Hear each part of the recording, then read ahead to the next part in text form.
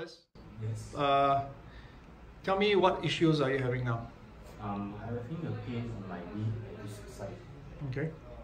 And the pain will come when I try to lift up my leg. Okay. So, may you show us your movement when you're having pain?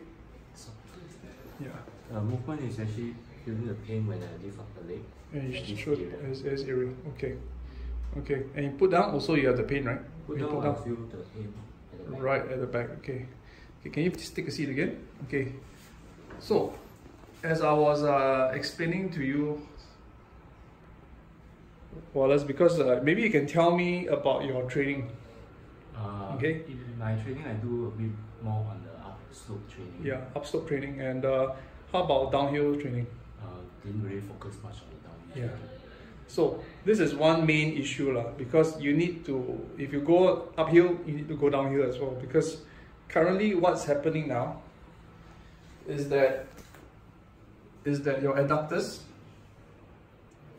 and your quads, there was an adhesion just now. Just now when I tested it, there was an adhesion. Okay? So the main issue I hypothesized was that because of your adductors, it was kind of because of the need for hip extension, and the adductors is what we call a secondary hip extensor. The primary hip extensor is your glutes. Okay, so if your glutes are not strong enough, your adductors will have to take the load. And so what happens then is that when you're running, of course your VMO is involved, because the VMO acts as a stabilizer of the knee. So this got stuck to your adductors, to your adductor magnus. Okay. So when that happened, there was adhesion here, because where there are two meeting points of the adductor magnus with the VMO. One is right at the attachment, and the other one is at the origin. Okay? Okay. In between it kind of separates. So usually it's at the extremities. So now what I'm going to do is that I'm going to work on easing off getting this the VMO as well as the adductor magnus to slide on both ends of the muscle. Alright? And after that, I'll also work on the gracilis as well as the sartorius in order to ease it off. What I'm going to do is that I am going to do a separation of the adductor magnus from the VMO using a level 2 ART technique. Okay, so from this leg straight up, okay, I want you to bend it in towards me. Okay, so I am holding a distal tension on the VMO and a proximal tension on the adductor magnus. Okay, move it in. One more time. Go. Okay. At the same time, go stay there. I'm going on the attachments right there. It feels a bit sore right there. Okay, go. Back in. Go. Okay, lie down your back.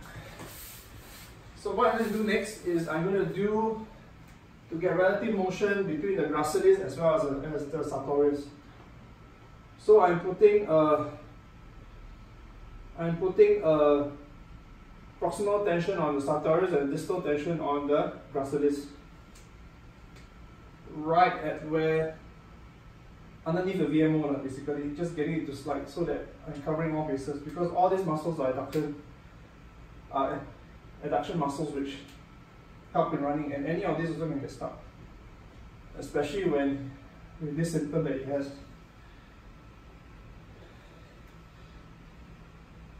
It's right there. Feel that? Yeah. Okay.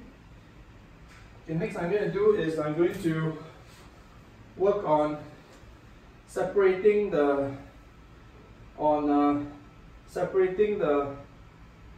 semimenomosis, his hamstring, from his adductors underneath as well. So it's underneath now. So you extend out the leg, come back, go. So this is a level 2 technique. Go. Bend, go. Bend, go. Okay, come up, try again. Smooth. Paint on. Thank you.